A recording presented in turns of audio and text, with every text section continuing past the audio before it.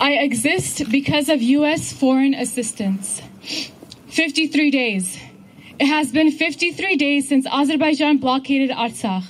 120,000 people living in Artsakh are currently experiencing extreme food shortages, no access to vital medical supplies, and no access to fuel.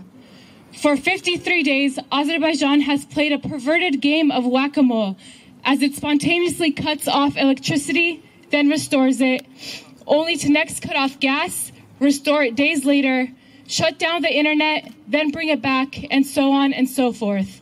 A mundane torture. For 53 days, Armenians around the world have alerted the international community of this critical humanitarian crisis, yet the international community has been slow to respond.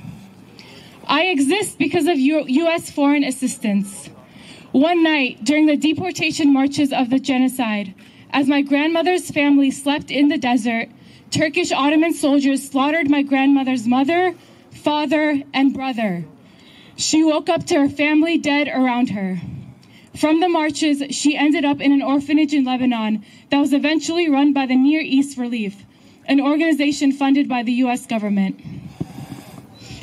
On this 53rd day, we, Armenian-Americans from all over the country, gather here on Capitol Hill to call on the U.S. government to condemn the blockade, stop all aid to Azerbaijan, send immediate humanitarian aid to Artsakh, and for the president to suspend all military aid and enforce Section 907 of the Freedom Support Act. Over the last 2 days, we visited 442 House offices and 100 Senate offices and held over 90 meetings across the House and Senate to make sure every U.S. representative and senator understands this dire situation in Artsakh. If the role of our congressmen is to represent their constituents, then represent us. We are here. We made our voices heard. We presented specific asks and calls to action. We flew across the country to make sure every office understands, on no uncertain terms, the priorities of their Armenian-American constituents. The ball is now in your court and it is time to act. I exist because of U.S. foreign assistance. My grandmother eventually got married and had my father and his siblings. After completing his undergraduate and master's in Lebanon, my dad received a U.S. scholarship to study biochemistry in the U.S. for his PhD. Yesterday, we heard some comments from different offices along the lines of, we hear Armenians give their side of the story and then Azeris provide another side, making it difficult to understand the situation. There are no two sides to the story. Azerbaijan has demonstrated a pattern of brutal aggression against the Armenian people over the past several decades. And these aggressions have been documented by independent sources. Azerbaijan may attempt to muddy the waters, but the facts remain undeniably clear. Their goal is to ethnically cleanse Artsakh of Armenians. When did we begin ignoring the word human and humanitarian? We hear the phrase, cost of human lives, tossed around so often, I wonder that if the U.S. government has put a price for the cost of human life. An actuarial calculation based on where you come from, what resources your country has, where you rank in the world GDP, and other value-added factors.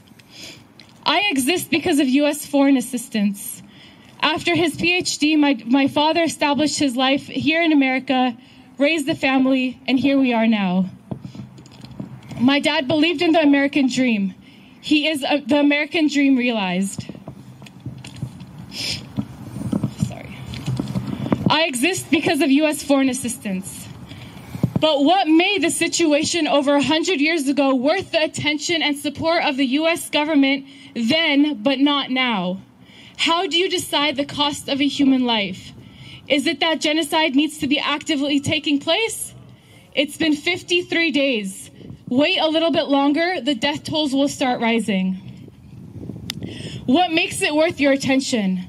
I understand that it is challenging for our Congress members to relate to or comprehend the hardships and violence faced by this nation tucked 6,000 miles away. But yesterday, we shrunk that distance down to 1 degree of separation. Each office that we visited is now only 1 degree separated from Armenia. I am the one and the same as my brothers and sisters in Artsakh.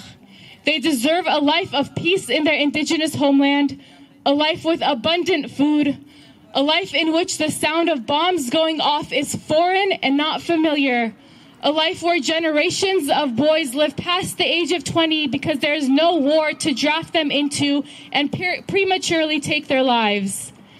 Condemning the blockade, stopping all aid to Azerbaijan, sending immediate humanitarian aid to Artsakh, and suspending military aid to Azerbaijan is a step in the direction of realizing this dream. Our Congress has a chance to place the U.S. on the right side of history and send a message to Azerbaijan that they cannot act with impunity.